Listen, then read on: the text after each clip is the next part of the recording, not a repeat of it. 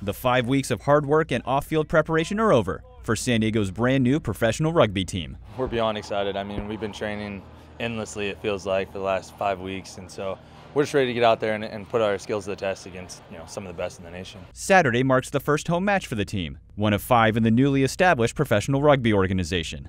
And for head coach Ray Egan and his squad, the match against Sacramento can't come soon enough. We've gelled together quite well, which is hard to do in such a short time space with the amount of players that you have from all the different backgrounds that they're coming. So that's the most pleasing part. And while this may be San Diego's first game of the season, the other 4 teams in the league have already played.